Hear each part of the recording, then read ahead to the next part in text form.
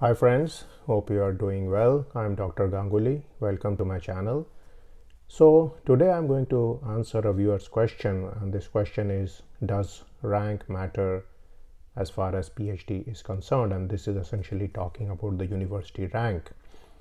Now you know that over the last decade or so, many rankings have come up for universities. There is the QS ranking, there is the Shanghai ranking, there is the Times ranking, and so on. And what has happened is that different metrics are used for these rankings. Typically, they look at the publications. Are these papers being published in the top journals, in the high impact journals, in journals such as Nature, Science, and Cell? They also look at the faculty at the university. Are these people Nobel Prize winners? Are these people fellows of various professional bodies, and so on? What is their H index? What is their citation? They also look at the representation of foreign faculty and foreign students in the university. So there are various metrics out here, and you need to keep these metrics in mind before you look at any kind of ranking system, because these metrics are going to have an impact on the ranking. Now, of course, nobody would disagree with any of these metrics. All these metrics do have some indication of quality, so that is something to keep in mind. Now, if we look at one of the rankings, so I have picked up here the Times ranking and take a look at it, we are going to see some clear patterns. So for example, the Times ranking is as follows. Number 1 is University of Oxford, UK. Number 2, Harvard University, US. Number 3, University of Cambridge, UK. Number 4, Stanford University, US. Number 5, MIT, US. Number 6, Caltech, US. Number 7, Princeton, US. Number 8, UC Berkeley, US. Number 9, Yale University, US. Number 10, Imperial College, UK. So you can see that UK and US universities are among the top 10 universities here. In fact, in the top 10 list, there are 3 universities from the United Kingdom or from Britain, and the remaining 7 universities are from the United States. So the UK universities are Oxford, Cambridge, and Imperial College. Now, if we go further down the list, we can start discovering some universities which are not from these 2 Anglo-Saxon countries. So at number 11, you have ETH Zurich in Switzerland. At number 16, you have Tsinghua University in China. Number 17, you have Peking University in China. Number 18, you have University of Toronto in Canada. And number 19, you have NUS, or National University of Singapore. So essentially, you see that these universities are top ranked, and I would say that the different rankings always bring out some of these universities at the top. And in general, if you ask various people around the world, they are going to agree on the top 10 for most of these universities. And so what do you do if you are a person who is not doing his or her PhD from these universities? Does it impact your career prospect? Does it impact your future chances? And what can you do about it? So of course, if you are from one of these universities, I would congratulate you, because you have a head start on the other people, and you need to take full advantage of that. Now, there are a couple of factors I'm going to discuss about the ranking and the PhD. Now, the number one issue is local versus global. So essentially, if you are somebody in the US, for example, and you are a PhD student, then certainly you have severe competition from PhDs coming out of all these top universities, because many of the top universities are in the US. And therefore, what often happens, and you will see that in various universities around the US, is that the faculty is disproportionately from these top schools. So you will find a large number of Stanford, MIT, Berkeley graduates in different US universities. So that is certainly an issue. Now, if you are in UK, for example, certainly if you are applying for any faculty position, people from Cambridge, Oxford, and Imperial College are likely to get an advantage. But often what happens in faculty positions is that people do not typically apply globally. So in that situation, there are many parts of the world which really do not care so much about ranking. So for example, if you are in some country like Japan, it may not matter a whole lot as to what is the ranking of your university, because though University of Tokyo and such universities are pretty well ranked as far as the Japanese system is concerned, because most of the work goes on in Japanese, it's very likely that the Japanese PhDs will get a big advantage there. But what has started happening, of course, is that many of the people from these top universities are also foreign students, and they often go back to their home countries. So for example, a large number of these people may be from India, China, South Korea, and so on.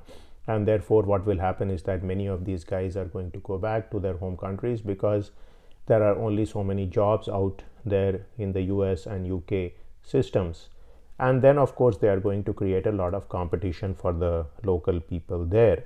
So what do the local people do? Now, one of the things they can do, if they have done PhD from some of the local universities in some of these countries like India, China, South Korea, Taiwan, and so on, is they can try to do a postdoctoral stint at one of these top places, because that is always possible. The second thing they can do, of course, is to embellish their publication list, because if you have papers in top journals, that can many a time ameliorate the situation which is caused by ranking of universities and so on. So generally, if you have a lot of good journal papers, that's always going to come out as a positive thing to any selection committee. So a large part of this ranking problem can be dissipated if you are able to publish papers in good journal. Now, the second aspect is if you are applying to industry versus the academia or the academic system. Now, in most cases, I would say ranking matters a lot in the university system. And as I have told you before, university professors tend to be all these guys who are very impressed by the rank of the university. And I have seen people very often select a candidate who is from a top university. Now, the reason for this is that the admission process, the selection process at top universities is very rigorous, very tough, and also the coursework there, the qualifying exam, the comprehensive exam are all very difficult. So what happens is that it's actually pretty difficult to get a PhD from a very top university, for example MIT, compared to getting a PhD from a very normal level university. So this is a fact of life which we have to deal with. It's not always true, but in most cases it is true, and therefore the selection committees are always biased toward hiring people from the top university. Now, if you are going to the companies, actually the reverse can often be the case. Very often the companies are looking for skills, and they are looking for people who are amenable, affable, social, who can get along with their colleagues and do teamwork. And most of the time the people at the top universities tend to be very single-minded, very focused, somewhat like stars. They can have narcissism as a quality, and so some of these can in fact have a negative impact on the company type of atmosphere. So very often people from regular universities often make better candidates as far as companies are concerned, and you will often find that the companies will only go for skills. So if they are looking for a person, let us say in genomics, they will look at the guy who is pretty good in genomics, and they are going to recruit this guy. And they also want to make sure that this person is actually happy getting this job, because sometimes what happens, if you recruit a person from a very top university into your lab, this person may not be very satisfied there. He or she may still be in love with writing papers and the university system, and so after a couple of years or a year, they may again go back and join a university somewhere else. So they actually do not want to lose this couple of years of training. They want to retain this guy for a long time. So one of the best strategies is to hire people from regular universities or from normal ranked universities, and in most cases that turns out to be better. Now, I'll just give you an anecdote which I experienced when I was in Singapore doing my sabbatical, and I met various professors from NTU and NUS, and these guys were telling me that though we have very high ranking, the fact remains that as far as many CEOs are concerned of top companies, even Google and Microsoft, they are Indians who have graduated from institutes such as the Indian Institute of Technology, the Manipal Institute of Technology, and so on.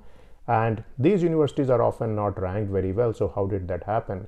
Now you need to keep in mind that the ranking is largely based on graduate level performance. It is based on publications, it is based on impact factor of journals, it is based on Nobel Prize winners being at the university, and also there is something factored in for foreign students and foreign professors being at the university, which is not the case in many countries. For example, the countries may actually prohibit employment of large number of foreign people and students because they have too many of their own students to take care of. So essentially you can see that a lot of the corporate success is essentially dependent on good bachelor degree and good master's degree level. So again, there are a lot of people with good bachelor's degree from many places which are not there in these ranking, and they have gone on and done very well in the corporate world. So this is something you need to keep in mind. Does ranking matter for a university as far as PhD is concerned? So I would say it does as far as universities are concerned, but as far as industry is concerned, it doesn't. And if you are somebody who is not in such a well-ranked university today, you can compensate by publishing more papers, trying to get more prizes and so on. You can also compensate by trying to get named fellowships such as the Humboldt Fellowship, the JSPS Fellowship, the Fulbright Fellowship, the Banting Fellowship, or any good postdoctoral fellowship. And in these fellowships, try to target the top 20 or top 25 institutions in the world in terms of ranking where you would like to go, and then you can go there, and then you can certainly look better as far as your CV is concerned in the eyes of the selection committee. So this was my take on this issue today, and I will see you in a video sometime soon. See you then.